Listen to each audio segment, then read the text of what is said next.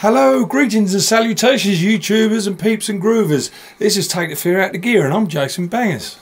And I'm Chumley Warner. Today we're having a look at the Yamaha A3000.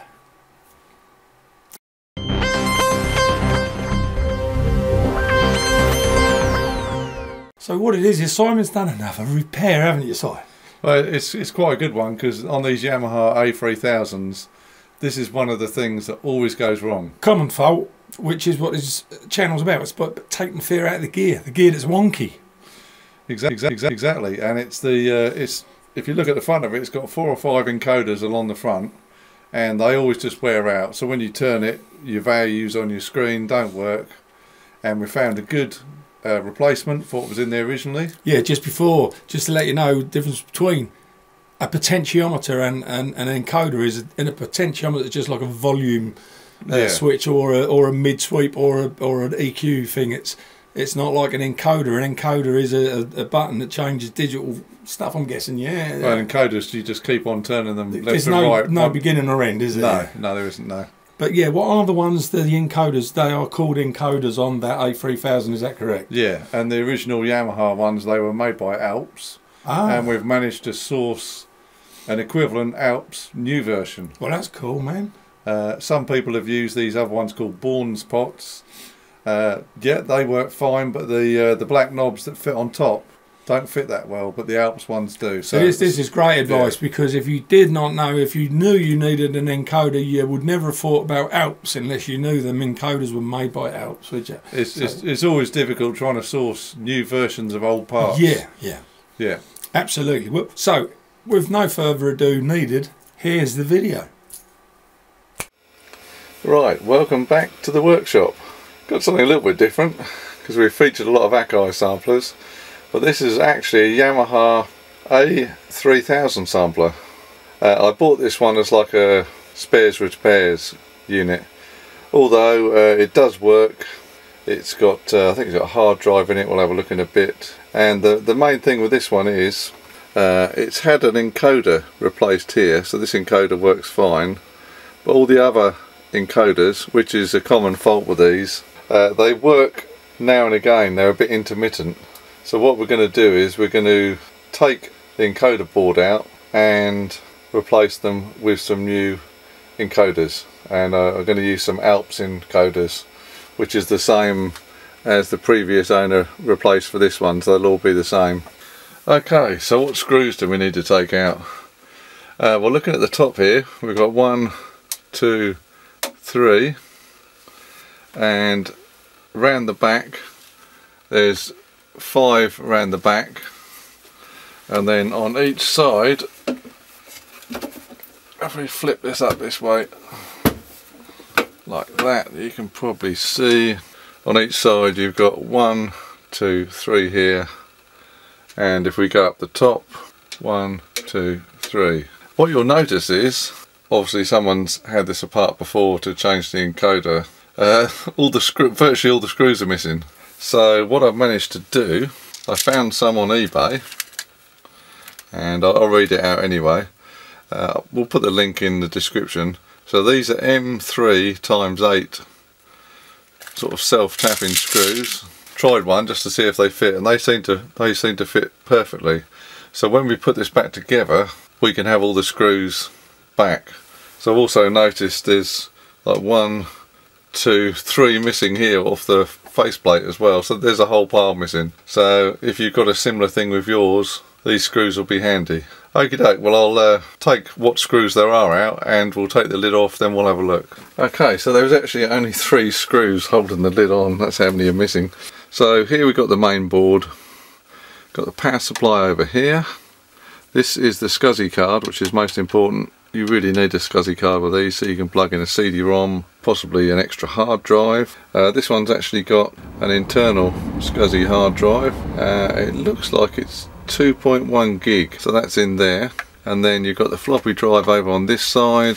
Down here you've got 4 memory slots. I've had a quick look, I think there's 2 4 meg, and I'm not sure what the other ones are. I'd have to look up the reference numbers on those. But to get to the encoders, which are sort of here, I'll spin it round and then we'll just have to take the front off and then we should be able to see them.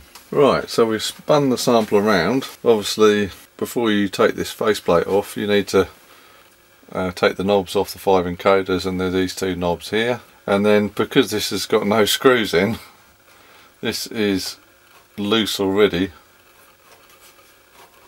Normally you'd have to take some screws out, so if I just take that out, lay that there. One thing to take into account, we'll zoom in a bit in a minute, but here these are like little switch caps, and what I'd recommend is just take them off, put them safely to one side, then you won't lose them. Because I'll let you into a secret, I have looked at this before. I dropped a couple of these on the floor and it was just so lucky that I found them all. So definitely if you're working on these machines, take them off, put them to one side, and that's a good tip. Right, so we'll zoom in on this and we'll have a closer look. So this is the encoder board, and Yamaha originally used all Alps encoders. Alps are like a really good make. They make potentiometers, encoders, all kinds of things. Very good quality. So this is the 4 originals. This is the one that has been put in. Obviously this one works fine.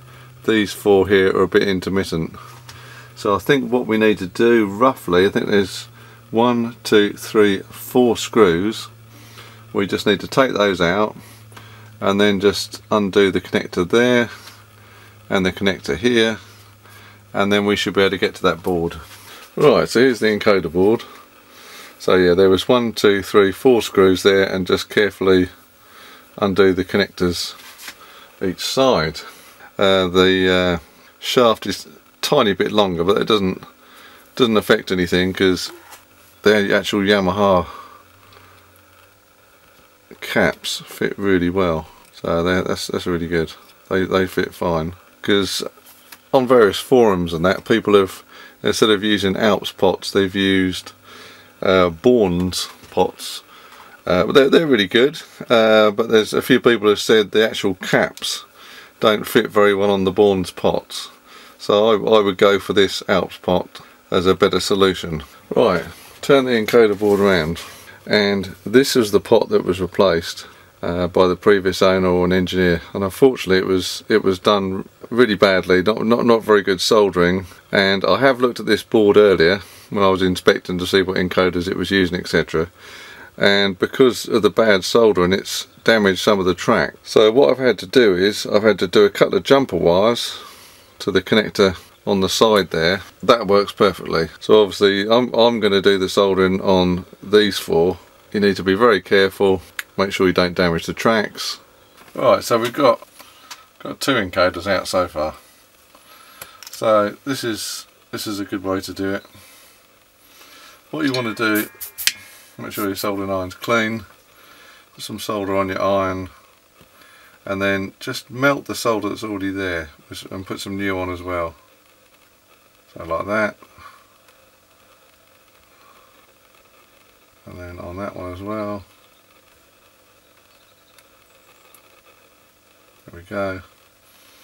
And then you've got these 3 little, they're the 3 parts of the encoders, so just tiny bit of solder, tiny bit of solder, tiny bit of solder.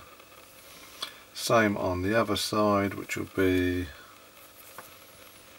these 2 here. Just to it's called wetting them up, and it just helps to make the old solder flow. So there's the solder sucker. So on these big blobs here, put your iron on, get it heated up, and you can see that's taken off a whole load of solder. Try one of these. So this is the one of the, so heat it up.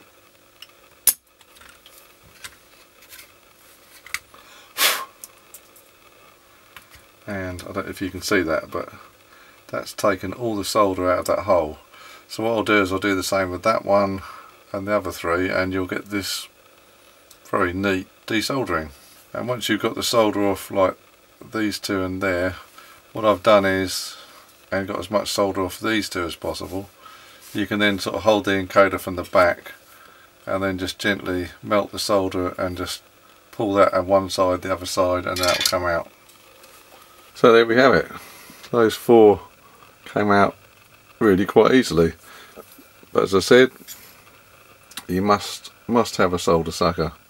Right, well that's all the new encoders positioned in place, and it's an old one. So you can see the 2 lugs there. On the new encoders you have to bend them in a little bit, then carefully push them in and they'll clip in. So all we need to do now is turn it over, and then we can just dab some solder on all of the terminals. So there we go, nice neat piece of soldering. So what we'll do now is just turn that over, so they're all on. We'll connect it back into the front of the sampler. Okay, well I'll just slip the front on, and let's just have a look. So this is the first one, that's what it says on config. So if we just, there we go, perfect, wave, back to config, and obviously left is there, so loop, wave mode, loop, and then we should better go back. Yeah. Let's try this one. Number 2, it says unlock, lock, unlock, perfect. This one says 0 off, 0 on, and backwards, 0 off, nice. Snap off, snap on, let's have a look. On, off, really, they work perfectly.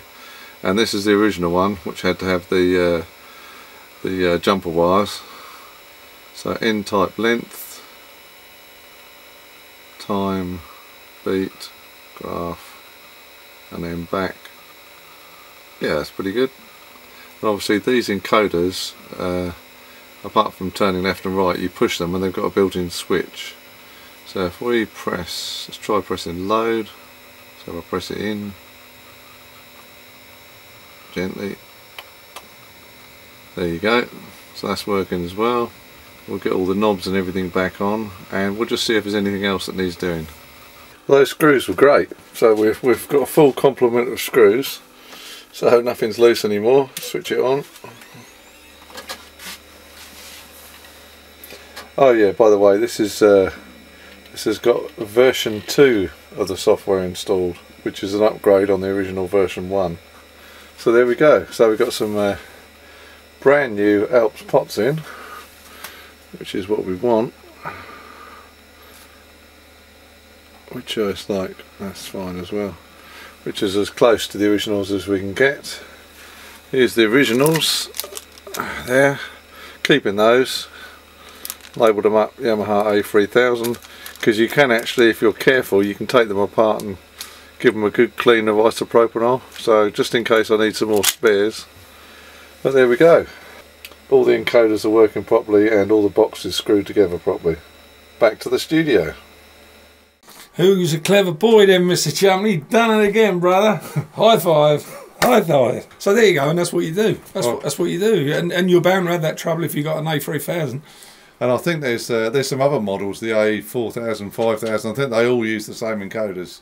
So you can there you go. You can do it on all those samplers. That's today's tip for all you A3000 owners. And we'll do your review at some point. Yeah, where we'll have it on the table and we'll go through the whole thing, because it's quite a fun sample, that one. We just want to get back to doing demos on the table for you, which we haven't been able to do yet. I'm sorry, we just haven't had time, but we will. We certainly will. We can't wait, can we? No. We'll try and maybe next week we'll get you one on the go. Absolutely, because we think of you all the time, Tubes. In fact, we never stop thinking of you, do we? So we just don't stop thinking about our Tubes, do we? No, we appreciate all your support and everything. We love you, so don't forget to hit that bell. And subscribe. And there's a little button called like. That'd be handy. It helps the channel immensely. We will see you on the very next video, which will be next Tuesday, hopefully, all being very well. Bye for now.